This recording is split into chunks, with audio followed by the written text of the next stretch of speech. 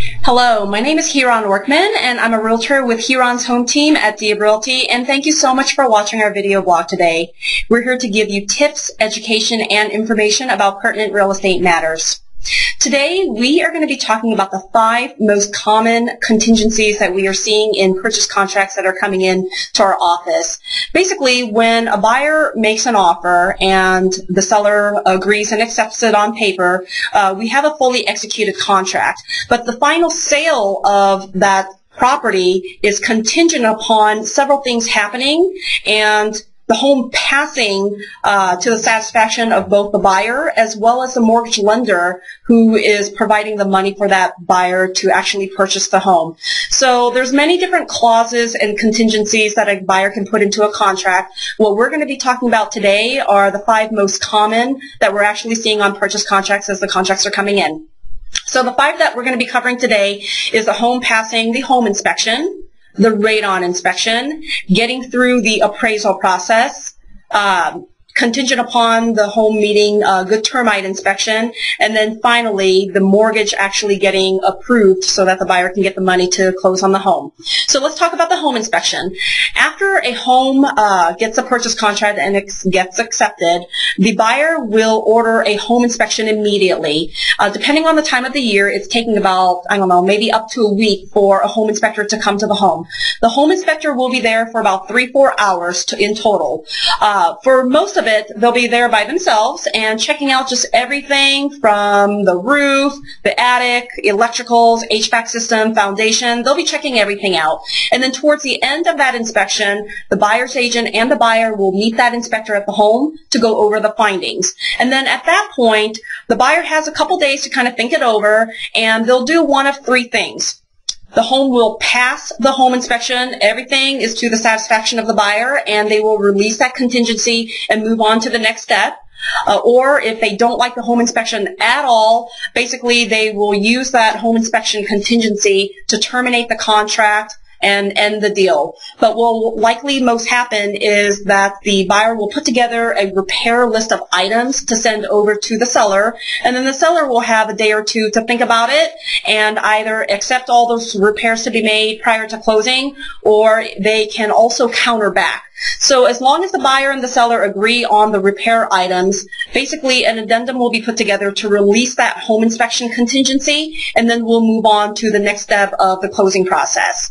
Now, along with the home inspection, a lot of buyers will complete a radon inspection. And, you know, the buyer can actually hire a separate radon inspector to go and, put the radon kit down. But what will happen most likely is that the radon inspector will also be that same home inspector. So they'll drop off a radon test kit at the home. They'll put it in the basement. They'll pick it up in about 2-3 days. And as long as the radon test kit comes in at a level acceptable by the EPA, which is less than 4.0, basically it will automatically release that radon inspection contingency, and then we can move on to the next step of the closing process. If for some reason that radon test kit comes at a 4.0 or above, that is stated to be an unacceptable level by the EPA. A lot of these mortgage or real estate companies, they have addendums and contracts that will pre-print in there that if the radon test comes at an unacceptable level, the seller will agree to install a radon mitigation system prior to closing. So as long as you don't just have a crawl space and you have a regular basement, what we're seeing a lot of the estimates come out at for the radon mitigation system is about $900 to about $1,000. So after that contingency, basically the next item to get through is the appraisal process. The lender will order an appraisal from a third party. And basically there's going to be most commonly 3 types of appraisals, either a conventional appraisal, FHA, or VA appraisal. The conventional appraiser will come out and determine the fair market value of that property. They'll put a dollar amount, and either the home is going to pass or it's not. So if the appraisal comes in at less than the sales contract price, the buyer will have an opportunity to back out of the deal and terminate the contract. So the FHA and VA appraisers, they're going to be there too to determine a dollar amount on the value of the property, but they are also there to do a second job, which is to determine if the home passes VA and FHA insurable standards. So the type of repair items that they're looking for are bad roofs, flooring, loose handrails, chipping paint, wood rot, and other items to make sure that the home is going to pass those insurable standards.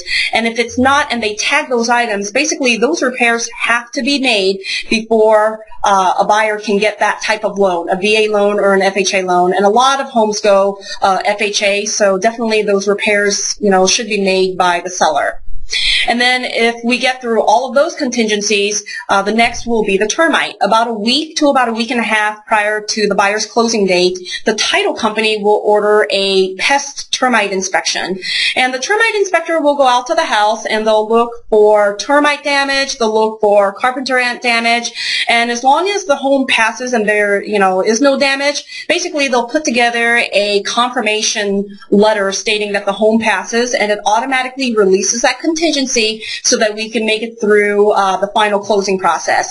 If for some reason the house doesn't pass, what they'll do is they'll put together a repair estimate, and a lot of these brokerages, they'll also have it pre-printed into the contract that if the repair estimate comes out at less than 2% of the sales price, the sellers are pre-agreeing to treat for it so that it releases that contingency, and then we can move to the final closing process. If for some reason the repair estimate comes out at over 2% of the sales price, then either party, the buyer or the seller, will have an opportunity to back out of the transaction and terminate the contract, and of course the earnest deposit will be returned to the buyer. In the whole, 10 plus years I've been doing this, I've never had a contract fall apart because of termite damage. Normally it's a few $100 fix, the sellers fix it, and then we make it to closing. So the final process that I would like to talk about is the final underwriting of the mortgage contingency that we need to get through so that the buyer actually has money to make it to closing to buy the home.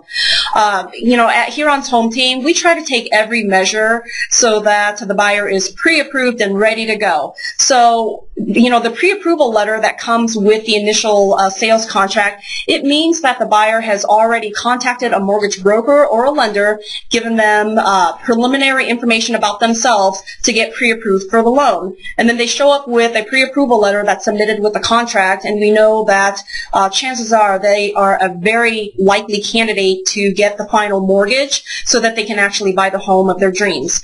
Now, throughout the process, the mortgage broker lender, they're going to be asking for documentation to support the information that they provided up front.